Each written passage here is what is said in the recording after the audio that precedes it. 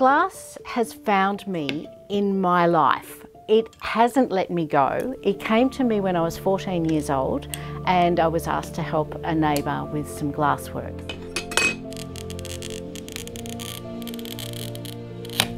So one of the things I really love about glass is its fragility. It's so brittle, it can be cut, and it's dangerous, it's sharp, it's jagged, it slices you. It's almost a weapon to me. The nature of glass, that it's luminous, it's so versatile, it's so tactile, it's soft, it's lustrous. It pulls me back in so drastically that I've formed my life around glass. Hi, I'm Kirsten Laken. I'm a glass artist and I'd like to take you on a little adventure with me through the world of glass, the spirit of glass.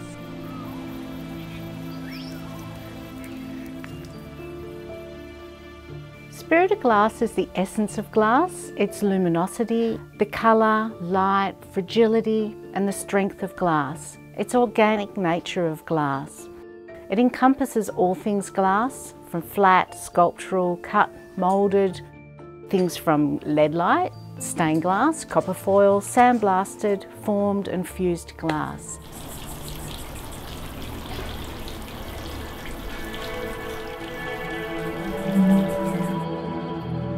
What inspires me is the land and the wildlife around me, as well as what's happening in the world and how I'm feeling.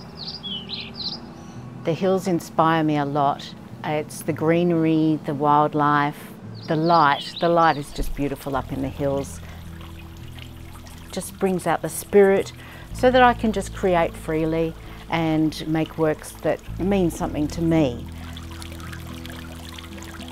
So I gather my creativity from my feelings, my emotions, where I'm heading in life, what I've just experienced. Those things sort of urge me into creating a new piece of artwork.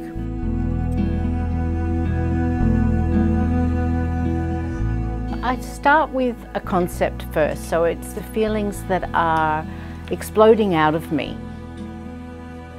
And then I start working on colours, and I work on designs, and then it's the techniques that come into play and how I'm going to express those feelings through the glass, whether it's painted, whether it's a moulded, fused and formed piece of work, whether it's going to be a hanging piece, whether it's a light, whether it's a wall hanging that can be inside the house and not against a window, or whether it needs to be lit from behind and express that light that's coming through it.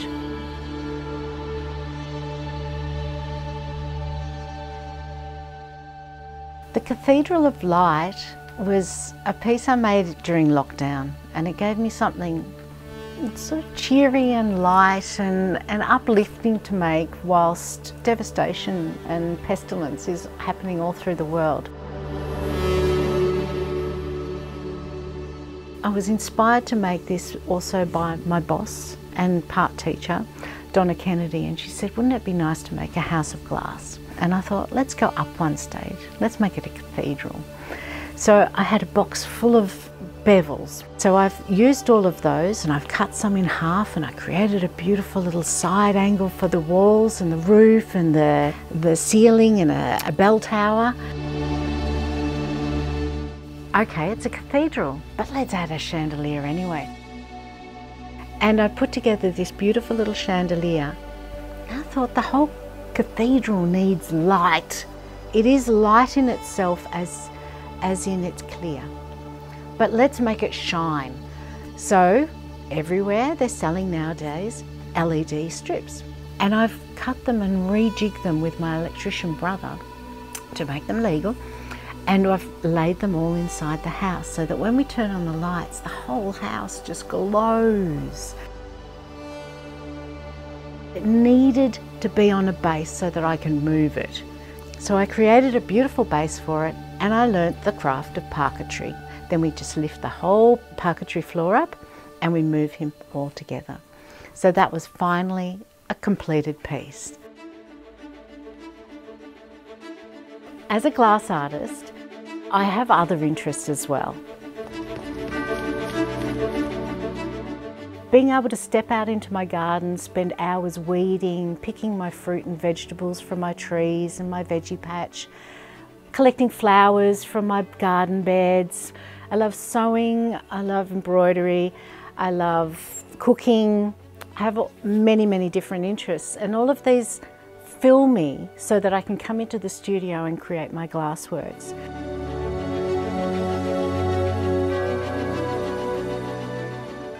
When I'm working on the idea of a piece, I'll look at the pieces that I've got available to me. So I bring in a lot of used and recycled, reclaimed items, and I'll bring those to life. So whether the pieces become a 3D panel to enhance that panel, or whether they stay flat because of their nature, will push me or pull me in a certain direction where I can start working on that panel as a whole. I have a fascination with mythological beasts and creations of part animals, part other beings. And I created jackalope. Both my boys are fabulous at collecting things for their mum. I love them dearly because they come and bring me pieces that they find on farms and out on their adventures four-wheel driving. And they came home with these beautiful horns. And I just thought straight away, jackalope. Has to be a beautiful hare with these fantastic horns coming off him. And I created him on a 3D panel so that he pops out. He's got that depth and that beautiful fur-like fashion that a rabbit will have or a hare will have, but then I've twisted it and I've managed to copper foil in those antlers so that they're stuck in there forever, and they pop out from the frame and they show you this magical creature, this mystical creature that sort of just comes out at you, and I love him immensely. He's beautiful. Every single day of my life, my brain is always working on what can be used. My husband and I love going to markets, love going to antique stores, thrift shops, op shops, places like that. We'll look at ceramics, we'll look at surgical instruments, taxidermy, skulls, ceramic doll pieces. Love doll pieces. They're incorporated in my work a lot. History. Anything that's got a bit of history in it. Clock parts, watches, steampunk things. The steampunk movement grabbed me straight away. It's already a part of me that has always found objects and brought them together. To blend them with glass is fabulous. I just really enjoy pulling those together and creating an image that is sci-fi, is a bit vintage, is a little bit out there.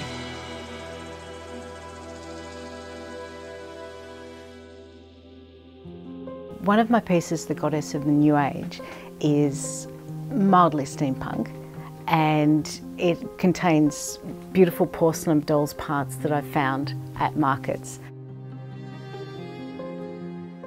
Then I've used also a beautiful plate that I broke in half and painted and formed flat. I'd found that at the op shop, and it has beautiful little ducks in it and a skyline and a tree and so on.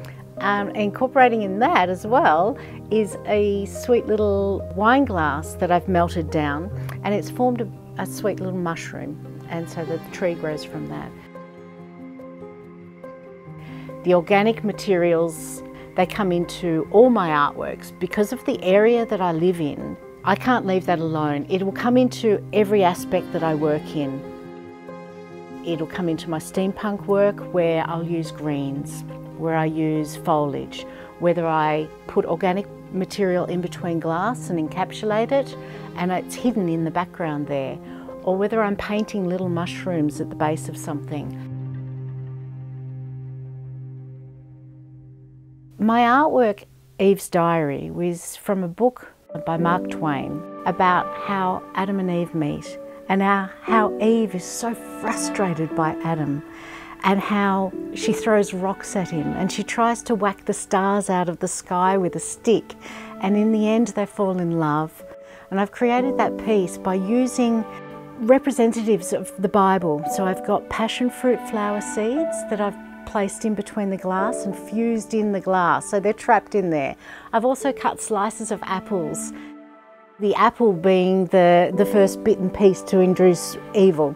And I've placed them in between the glass and they're burnt out into ash and they're trapped within that glass. I've brought in grass seeds that show the earth's beginnings. You'll find this a really interesting piece to see. I have two sides to myself in a respect, a very dark side, and it can get very dark, and a very, very light side, which is really, really light. It's a beautiful side as well as my dark side. That is a very beautiful side as well. I love medieval images. I love looking into why we have this theory of the devil, of death, of Adam and Eve, of our theory of life. The piece I created, Pan, is a very dark piece. He's painted in black and he's painted multiple times to show such a depth of darkness, and he's got ram's horns. That piece there was created to work out how dark I could take the paint, the stain paint, and how light I could make the light sections of that piece. Then to create something that's very dark but very appealing. When I'm creating those works as well, I always consider the traditional forms of where stain painting and where all the melted glass and formed glass comes from. I use those basic techniques which are centuries old or hundreds of years old. I'll use them in a contemporary way to get my ideas across, always going back to the basics of tradition and how those elements are used, or those techniques are used, and then I'll build them and I'll stretch them and create them into what I feel I need to use them for. The Gypsy Girl that I've created is just such a highlight of my life, of my career, and I worked very, very hard on creating a very representational piece of work. When we're stain painting, we layer the paint down and then take away what we don't want. We don't layer the paint where we want it and only there. We put it over the entire surface of the glass and then we start removing it. So the Gypsy Girl has 14 layers of paint on her, and each layer of paint gets fired in the kiln before the next layer of paint goes down. The glass opens up a minuscule amount and it draws the stain paint into it and it locks it in as it's cooling, and then it's forever trapped in the glass. That's the traditional way. Nothing has changed in hundreds of years, still used exactly the same. Because the tradition of glass goes back to the history of churches, and the creation of the stain painting, and the colours have meanings, a blue virginity with the Virgin Mary. We've got the red robes, we've got all those purple colours that represent royalty.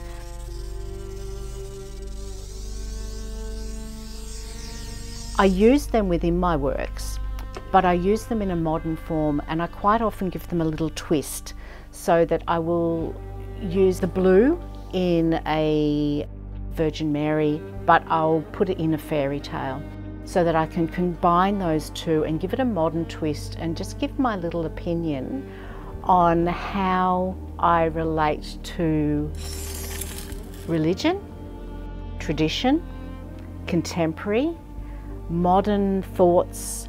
Everything that sort of encompasses into one of my artworks has lots of many twists in it. Nice.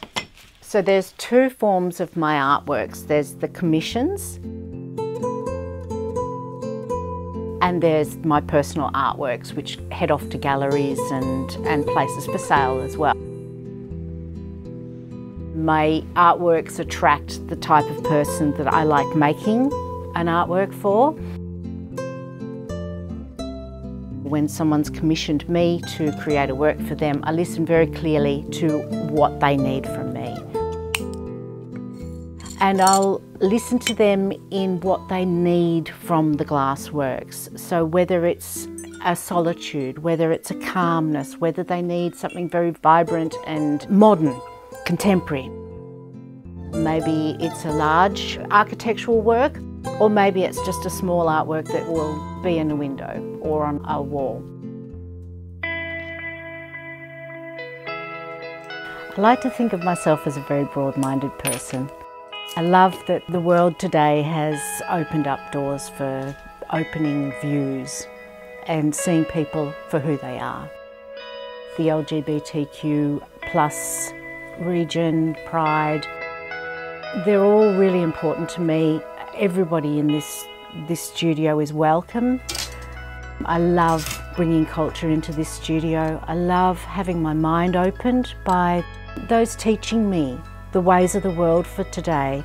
It's really important that I know and understand you all so that I can cater for this as well as grow as a person. My own personal classes held in this studio in Fern Creek are designed specifically for my students. The teaching side of my business has been there from the very beginning. I love teaching. I love sharing my information and all my knowledge with somebody. There's been a huge explosion in the interest in my classes, and in that I need to narrow down the classes that I'm taking on. I'll be catering for a very high-end level of student with a great interest in creating and finishing off high-level pieces. This will mean that I can cater just to their needs and give them exactly what they're needing to take into the industry. I take on a minimum amount of students so that they get a one-on-one almost with me, a maximum of 4 students in the class. I have such a variety of students and I will help them step by step along the way to achieve what they want to achieve. Glass is fabulous for that because it's powerful. It gives a client or a student so much power to be able to cut glass, to see it break, and them to control where it breaks, to play with colour, to see it change within the light, to put it all together as a finished product and to look back at it and say, I made that. I bloody well did that all by myself. And that's me. That's everything that I put into it. Industry experience. I also teach at Melbourne Polytechnic in Prahran. We have a fantastic, absolutely incredible course set up for the glass industry. It's the only one in Australia, and it's the Australian Central of Glass through Glass Inc. Our students there are just phenomenal. They're all very, very inspired to work with glass. They see so broadly into the future of where glass can go. It's such a fabulous thing to be part of, and thanks to Donna Kennedy of Glass Inc. to create this incredible school that encompasses so much. It's just such a fabulous opportunity for teachers, for the industry, as well as the students that we take on. To teach is to give so much to a student. I love watching people grow, learning new techniques, feeling the power that they get from cutting glass, from creating their own works. That is so fulfilling.